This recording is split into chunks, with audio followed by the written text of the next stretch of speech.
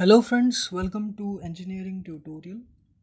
So in this video related to neural network, we will discuss about the concept of learning and the various types of learning processes that are used in neural networks. In the previous video we discussed about the important terms and parameters associated with neural networks and other related things. So the learning process, it is the most important part of the neural network. Okay, so we know that we have already discussed this, that the three main objectives or three main tasks of a neural network is learning, which is also called as training. The next step is generalization, and the third step is application. So the learning part, okay, or the training as it is called, the training of the neural network. So what is this learning? So the learning process is just like when we are exposed or when we are thrown into a new situation, a new environment where everything is new. First of all, we struggle to adapt ourselves, to adjust ourselves to the new environment, the new surroundings. For example, when we move to a new city or when we move abroad to a foreign country, everything is new for us. Okay, the culture, the language, the surroundings, the food, the places, everything is new for us. But slowly and gradually, when we stay there for a few days or a few weeks or a few months, we adapt ourselves, we adjust ourselves to the new surroundings. Similar to that, in learning, the neural network is continuously fed with data, with information, and most of the time the information is new, it is different from the previous data. So the neural network continuously has to adapt and adjust itself to the new data, the new stimulus. Okay, and it has to make certain adjustments, okay, which can be in the form of change in the synaptic weights. We have already discussed about weights, change in the bias, or a change in the network architecture. So it has to make these adjustments in order to generate the output which is required from the neural network. So this is the concept of learning. New data is given to the neural network. The neural network has to acquaint itself, to adjust itself to the new data, and has to figure out how it can give the required output with the data which is being given to it. And that it has to do by making changes in its weights, the synaptic weights, bias, or in the network architecture. So this is what learning is.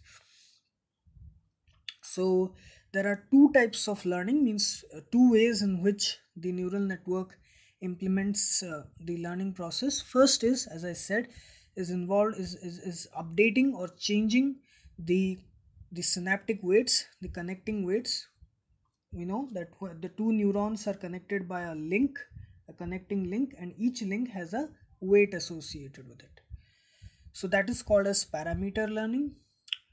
And the other one is focused on changing the whole network architecture, the way in which the various neurons are connected with each other. So these are the two types of learning. So the first one is a bit simple, but this one is a bit complicated, but because it involves change in the whole network architecture. But here just we have to change the weights associated with the connecting links. Okay, so these are the two ways in which the learning process can be implemented. Now, what are the various types of learning process? How the network learns? Okay, so there are three types of learning processes. First one is called as supervised learning. Second one is called as unsupervised learning. and the third one is called as reinforcement learning. Okay, so in this video we are going to discuss about the supervised learning. Okay, so the supervised learning is similar in nature to the way we learn at school, okay, from a teacher. The teacher student learning process, teaching and learning process is same as the supervised learning. The underlying principle is the same. We know that a teacher teaches us, okay, the student learns the various things, new things and concepts related to various subjects from the teacher, and then he carries out the tasks which are given by the teacher. The teacher then provides the feedback, his or her suggestions, okay, corrections. He or she makes corrections in the student, how to do things, where the student has made the mistake, and how he or she can rectify that. So the student gets feedback and suggestion from the teacher at each and every stage of the learning process. He or she then accepts the feedback and tries to rectify his or her mistakes to give the result which the teacher expects. So the supervised learning in neural network is similar in nature to that. So here is the block diagram of the supervised learning of the neural network. Okay, so here we have the whole neural network system, which consists of the nodes, the neurons, the artificial neurons, the synaptic weights, bias, everything associated with it, the input nodes, hidden nodes, output nodes, all that. To this neural network we provide an input signal. Okay, now depending on the various factors associated with the neural network, it produces a certain output. But how can we say that this output is the correct one or the one which we want? What decides that? So that is decided by the desired output signal. It is the output which we want, and this is the output which we get from the neural network. This is the output we want, this is the output we get. Okay, so these two outputs, the output which we get from the neural network and the output which we want, the target, these are compared in the error signal generator. The error signal generator, this block compares the desired output and the actual output signals and produces an error signal, which is the difference between these two signals, d minus y. Okay, the actual output is subtracted from the desired output. So this error signal is just like the feedback or suggestion from the teacher. So here the error signal generator acts as the teacher, the neural network is the student.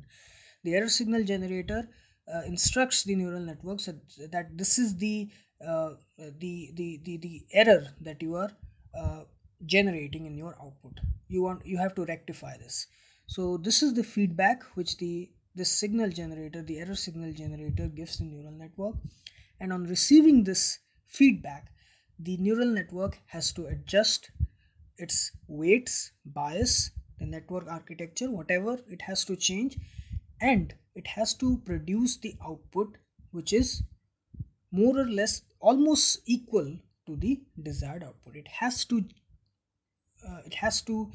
produce the actual output equal to the desired output, close to the desired output. So this is what the supervised learning is. Okay, so the neural network is the student, the error signal generator is the teacher. Okay, so this is a continuous process. It takes in many steps. First, input signal is applied, then the neural network produces a certain output, then it is compared with the desired output, there will be an error, then again on receiving the error signal the neural network makes some changes, then also it produces an output. Again, it is not equal to the desired output. It does not happen in the first or second step. It takes many steps. Then finally the actual output goes close to the desired output. Okay, so this is how the whole process it takes place. So this is the supervised learning. Okay, the supervised learning in neural network. So the remaining unsupervised learning and reinforcement learning we'll discuss in a separate video. So I hope you like this video, and please subscribe my channel Engineering Tutorial for more such videos related to electrical, electronics, instrumentation and communication engineering, and other things related to engineering, science and technology. Have a great day. Thank you very much.